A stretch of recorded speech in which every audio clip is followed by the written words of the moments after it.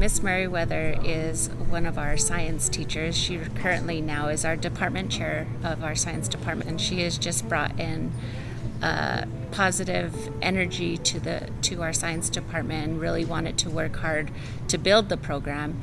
And she this year has built the physics program, and now we have an AP Physics 1 and an AP Physics 2. So super proud that, you know, has brought that energy back into our science department.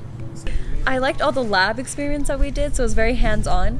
So it wasn't just like taking notes and like watching all these videos and like being lost everywhere. We did a lot of hands-on, so it helps for people that like need that information taught that way. Like for me, I like hands-on. Like this lab that we've been doing now, it helps me understand what we're doing instead of just like, here's this, have fun.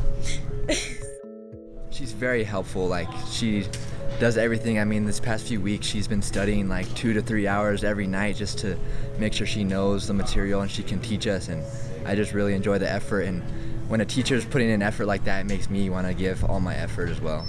That's such a good question. I want kids to, that's so hard. There's so much, right? I want kids to love learning and to have fun in the classroom regardless of the subject.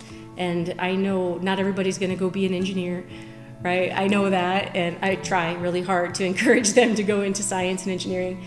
But I just want them to love learning and to have fun and find the joy in the learning process. I want them to know that they can do it, period.